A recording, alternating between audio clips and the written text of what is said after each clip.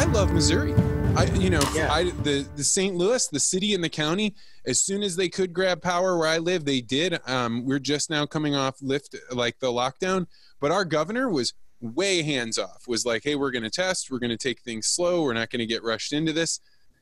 I love Missouri. Yeah.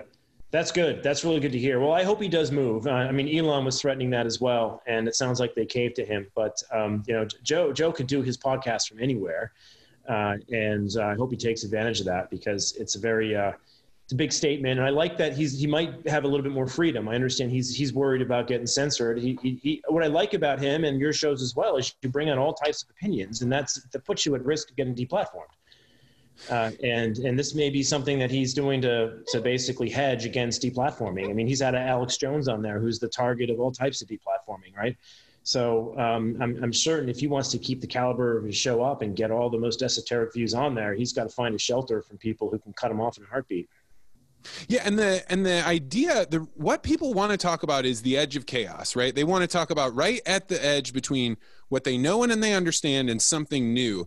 Most of the time, that's going to be edgy conversations. And if we're letting the large-scale tech companies decide which of those edge of chaos ideas are too far and we don't want people surfing there and they block them out, this gets ugly in a hurry. And I'm somewhat shocked by this too, because you have Trump out there doing this executive order against Twitter, and some people cheering it on, some people not. And I'm like, did you ever see that movie on Cambridge Analytica? I didn't. No.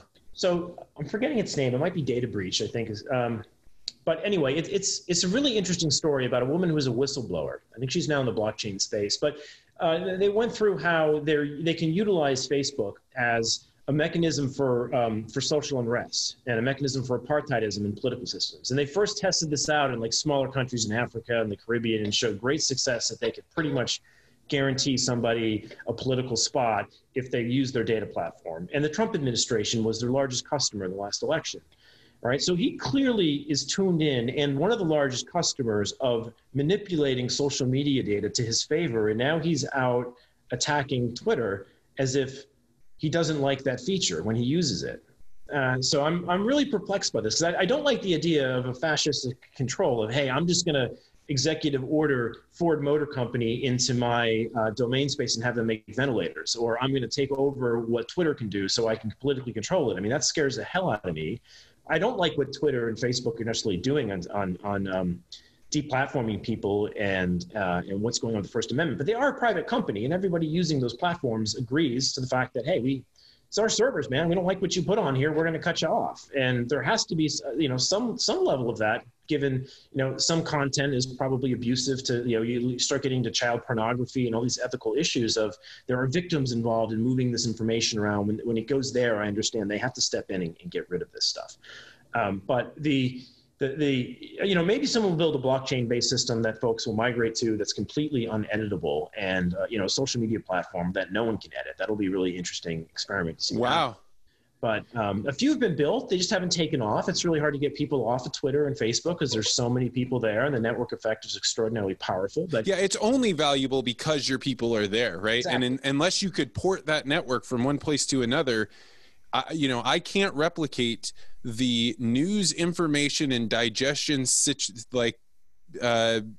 that I have on Twitter. If I ported it somewhere else, it would be extremely difficult. Somebody would have to architect it and find it, and I don't know. I don't think it can be done. Yeah, it wouldn't have the mass. It'd be really hard for all those people to exit, and so you wouldn't have the numbers there. But it's certainly Orwellian when you hear of the government's now going to get involved. And I'm not.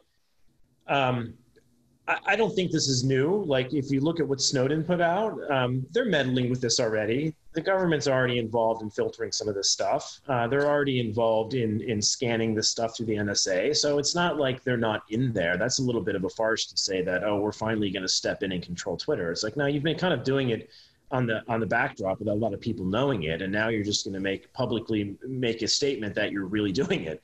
What did you think of Twitter putting a fact check below the President of the United States?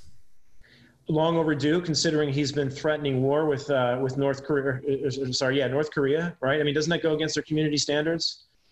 Interesting. No violence. Oh, Right. but the president can talk about the nuclear football in North Korea. That seems a little violent to me.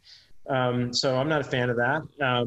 I know it's his largest platform, and there are aspects of what he does that I sometimes agree with, but I'm not a big fan of them, of any of the jingoism that comes out of that. That doesn't seem to be productive at all.